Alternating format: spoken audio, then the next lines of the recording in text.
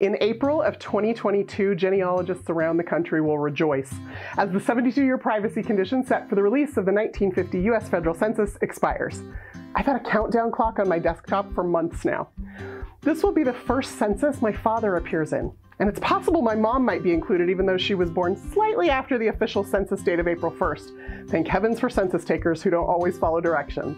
I wonder if I'll learn more about my great-grandparents or finally be able to find all of my grandfather's lost cousins who got married and started families of their own during the turbulent war years of the 1940s.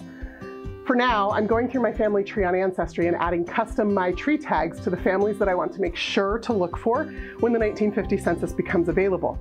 That way, when it is finally released and Ancestry has had time to index it, I can quickly pull up a list of everyone in my tree that I expect to find so I can work my way through them one family at a time. You might consider doing something similar. And that's Genealogy in a Minute.